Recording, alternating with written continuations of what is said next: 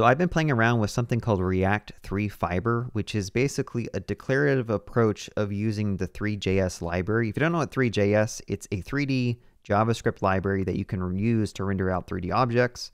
But React 3 Fiber just makes it a little bit easier to use because it's declarative, it's all based in React, and it makes it very easy to just like add models and have them displayed. So in this example, we have two boxes, and you can change the position just by using like React props. And the position, this is something important when it comes to 3D, is understanding positioning. So there's X, Y, and Z.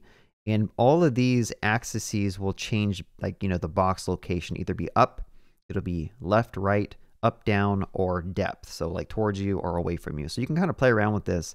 If I were to change the Y and put it to like a 3, it's going to move it up. So the Y axis is up, and positive is going to make it go up. All right, let's also play around with the Z. The Z is typically depth. So like if you're looking at the object here, if I were to do a positive Z, it's going to come towards the camera. A negative Z would go away from the camera. And then of course, X is just going to move it left and right. So if I give this a 2, it's going to move to the right, a 3. So wrapping your head around that can be a little challenging when it comes to 3D if you're not used to it. This is the library, and I want to show you kind of what I built out. There's a ton of third-party libraries in this ecosystem. The ones you're probably going to end up using if you're building a like game or something is React 3 Rapier, which is a 3D physics engine, and then also React 3 Dre, is that what it's called, or DREI? So kind of read through those. You're going to end up using those. So you could read through the docs and try to understand how this works. I'm just going to show you what I've built and then walk you through like some of the stuff I've learned over the past day of playing around with this. So we got a 3D scene here. We have a player. I'm moving around with WSAD. We have a camera that's locked onto that player with an isometric perspective. We have a mouse where I can move my mouse around the screen. I don't know where my mouse went, but there's a red dot over here. And if you move the mouse, the player looks at that red dot. And then also we have some physics. So we have collidables with these boxes here. These are 3D models I found online and loaded them up. The player model I found online, and also the textures for the plane underneath the player's feet is a PNG file I found online as well. So if you're interested in learning more about how this works, I'm going to walk you through how I set all this up with Vite locally, and I'll just give you a quick little overview of how React 3 Fiber kind of works. Again, I'm still learning it, so everything I say, like, correct me if I say anything wrong. Let's start off with just understanding how this project works. So this is a Vite app. I tried setting this up with Next.js 15 and it just didn't work. It just kept crashing. So I said, you know what, screw Next.js. Let's just use Vite like a real engineer. And I started setting up the application. So the main entry point, we have this app component, and we have a div that is basically full width and full height of my browser window. And we have some things that we start creating. I'm going to come back to keyboard controls in a little bit. I don't want to dive into that just yet. But the main thing is you have a canvas here. And in the canvas, you can define, for example, a scene. Now, for what I've seen with building out games with like 2D game engines is that typically every part of your game is built up of scenes. Like you might have like a landing page, that could be a scene. You may have a character select screen, that could be a scene. And then you have your actual gameplay, which could be a scene, etc. So you have the scene, and you use different React components to kind of build up the different objects in your scene. And also you can do stuff like this to give it 3D physics. So let's just walk through all this code, and I'm going to kind of dive into the easiest stuff first and then start going into the more complicated stuff such as the player object. So the first parent component is this physics engine. So this is built into this Rapier library. You basically wrap all your stuff in a physics component, and then it's going to apply, gravity, friction, impulses, collisions, whatever, 3D stuff that you want. It's really cool. You can check it out. You can have like balls like bouncing into each other or boxes falling down. But mine's pretty static. I just want to make it a really static game that you can kind of move around. So the first thing I want to kind of talk about is the ground. How does the ground work? This is probably the easiest component out of most of these. Let me get rid of some of those comments. So we have this ground component, and when this thing first mounts, it's going to load in a cobblestone texture. So I have this PNG that I found online of this cobblestone. And once the texture is loaded, I basically repeat it a couple of times, because if you don't do this, it's going to be really scaled up and it just looks pretty bad. But I'm going to go ahead and just like change it to 8, and you'll see that it makes the cobblestone a lot smaller. If I were to go back and change this to like a 1, you'll see it makes it huge. So that's kind of what that's doing. I think 8 actually looked pretty good. I might keep it at 8. Secondly, this should probably be in a use effect. I think it might be fine to just have it here. I don't know if this is going to keep rerunning over and over again. Yeah, I think it only runs once. The way React 3 Fiber kind of works, it's super performant because it doesn't have to keep on like re-rendering all your components. It kind of runs them once from what I understand, and then that'll create Three.js objects under the hood and render those to your canvas. But anyway, I got off on a tangent. How does the ground kind of work? So the ground, first of all, we have a rigid body, and this is telling that physics engine that, hey, whatever meshes I put into the scene, like make sure that it has hitboxes and they're collidable and you can add friction to them, etc. So when it comes to rigid bodies, you have a couple of properties you can pass in. So like the type, if it's fixed, that means that it just sits there in the scene. It doesn't move, right? If you want it to have like some type of gravity or whatever, you might need to do dynamic. Let me go to the player real quick. And yeah, this is type dynamic. So technically, if you do dynamic, then gravity will apply to it and it'll kind of like fall down in the scene. But let's just keep going. So we got the position of this thing, and there's also friction you can apply to objects. So like if you were to increase the friction and you actually use like an impulse for movement, the player would slow down a lot faster, or you can kind of like act as if they're walking on glass or like ice if you put this really low. But we're actually not using friction, so I'm going to get rid of that. So inside the rigid body, I'm defining a mesh, and a mesh allows you to basically supply the geometry. So in our case, we have a plane that is, 20 by 20 in size. And you can do like different types of geometries. You could do like spheres, you could do cubes, you could do cylinders, stuff like that. But basically a mesh is composed of a geometry and then also some type of material, right? And so the material that we're applying to this mesh is that texture we loaded in for the cobblestone. So I can go ahead and just like change this out if you want to, and you want to try out different cobblestone patterns. You can do that. So we have like 3 different variants there. I also have like grass and sand. So if I do like a grass of 1, you'll see that we have grass over there. Anyway, let's just go back to the normal cobblestone because I think it looks good with a 2. Okay, so that geometry should make sense. But for the mesh, there's a bunch of different meshes. There's like mesh basic, there's distance, Lambert. I think most of these are like related to lighting, like Phong material is like a lighting. But I'm just using the standard and I'm applying that texture to it. And then you can kind of change the coloring of it. For example, if you wanted to make it look a little bit more white, you can kind of increase that emissive intensity. And I just want to make it 0.5 to give it, brighten it up a little bit. But anyway, that's how the ground kind of works. Okay, so you make a rigid body, you make a mesh, you have a geometry, and you have some material that you apply to it. And you can also like rotate and change positions and stuff. But that should make sense. Okay, so let's look at the next thing, the crate. The crate is where we actually brought in a 3D model. So right now I'm positioning these crates with different locations.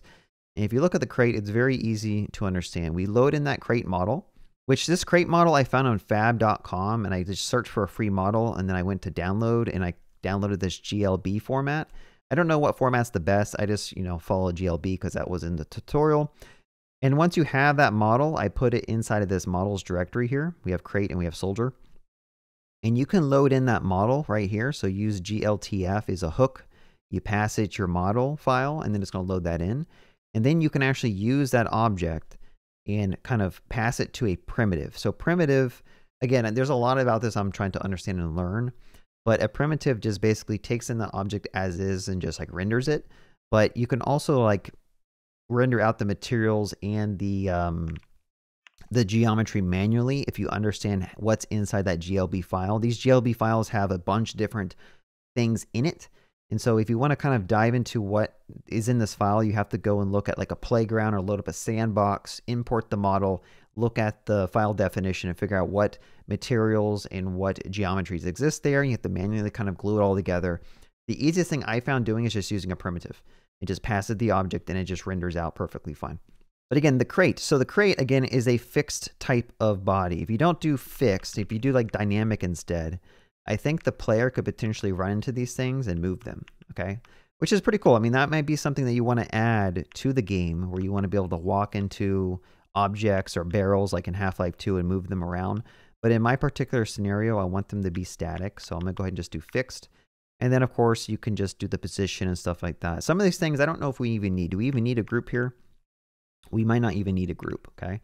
So that's kind of how I'm trying to learn, just like what do I need, what do I not need, and just delete stuff. So, okay, so that's the box. We talked about the ground and the box. Okay, so now we have a cursor. So the cursor is a lot more involved. I'm not going to give a complete walkthrough how this kind of works, but basically how it works is we have a mesh, again, which has a ring geometry and it has a material. Now, the material is just like a red color, like something super basic, but it just kind of acts as a way of using a cursor inside of the 3D world. But if we wanted to try to understand how this is working, basically what it does is every time the game renders a frame, we look at where the current cursor is, so mesh.current position set, and we move that red dot to match the cursor position. Okay? And then we apply a rotation based on that cursor. And then if this method is defined, I basically call it to rotate the player. Honestly, I don't know why I'm using window here. I think I need to rethink how I'm designing this. But I think in the player object, which we'll cover in a bit, there is a method called update player rotation, which is going to rotate the player towards that cursor. We won't cover that right now, but this is how the cursor is moving around on the map. There's also some logic here to know if we are currently locked in. So like when I click on this screen, my mouse gets locked into the screen, okay? And there's logic a little bit different than when you're locked in versus when you're not locked in. And I think that's what that if statement is doing. I'm not going to pretend like I actually know what's going on here. I could spend time trying to understand it, but I just wanted a really basic cursor. Let's move on to something else. So like you can do ambient lighting. So ambient lighting is like the overall ambience of the scene. So if you increase that, everything in your game is going to kind of become brighter, or you can change it to make it darker. And then there's directional light, which you can have like, for example, a sun in the sky or like a spotlight that's shining light in a particular direction. Now, when it comes to the directional lighting, there's a way to do shadows. I just have to go and read the docs because I've forgotten how to do it. So those are like the easy objects in this. Let's look at the actual player object. This is where it gets a little bit exciting to understand. So again, the player, we're loading in that soldier model, and then we are displaying it down here in this primitive. That's how the soldier is kind of displayed. Also, I'm grouping it to kind of change the positioning because based on the model, it depends on where their origin is in the model. You might have to kind of like manually change positioning from what I understand. But something I want to point out is that this player, again, it's a rigid body. And I went ahead and set colliders to false because I guess when you don't do that, the model you load in might have a hitbox on it and it's going to try to use that by default. I said I don't want to use that. Instead, I want to add a cylinder collider and I want to manually define how tall it is, how wide it is, and stuff like that. So I added a cylinder collider, which allows me to collide with these boxes. And that's how that works. Also, what can I talk about for the player? So there's two things that are kind of important to talk about. There's the camera updating. So when I press WASD, if you go back to the main app, I have this keyboard controls thing that I'm bringing in from this DREI library. And when I press W or S or A or D, it's basically setting some keys for forward, backwards, left, and right. Now these controls are just basically updating some shared state.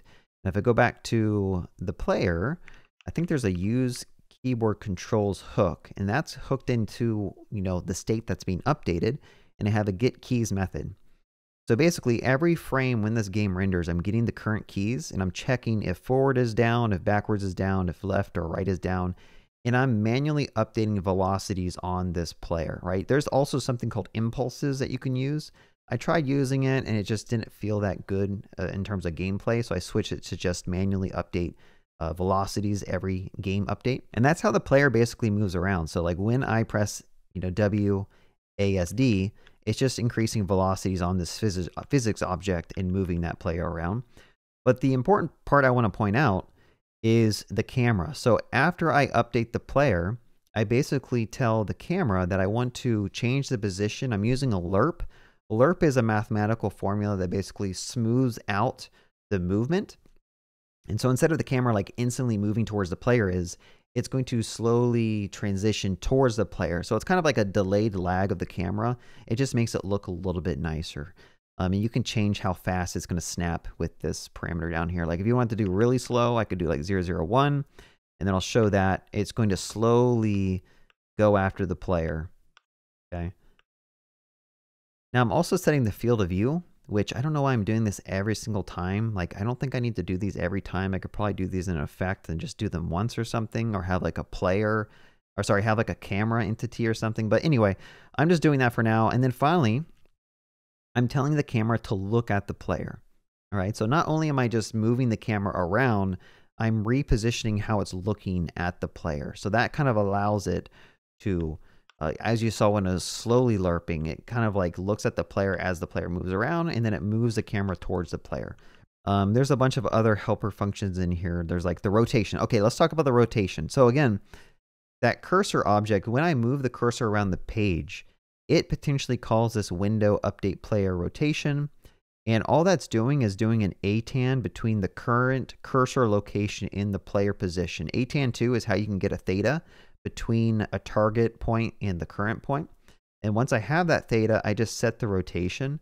And the rotation is used down here when I render out that group. I basically say, hey, rotate the player based on that theta. And that's how the player is basically following that point. Okay, so a lot of cool stuff going on in this little prototype. What else is there that I could talk about? I think that's about it. I mean, there's some random stuff about pointer locks and stuff like that. But overall, I'm having a lot of fun playing around with this. I might get more into 3D and game dev, but still try to incorporate it back into web dev. Maybe we'll make an online multiplayer 3D game. Might be pretty cool. But those are the things I've learned playing around with React 3 Fiber. Highly recommend. It's pretty easy to get a scene set up. And so if you want to have like some cool 3D animation on a landing page, super easy to do, right? Just set up a canvas, grab a model, position it, rotate it, and then put it on your screen. And then you can have your normal DOM elements overlay text onto your scene if you want to. Yeah, I guess just let me know if you guys enjoy this content. I'm going to keep experimenting with React 3 Fiber a little bit and see if I can build out something more polished, something that's more exciting, and maybe you guys can actually play a game with me online when I have this finished up. All right, that's about it. Have a good day. Happy coding.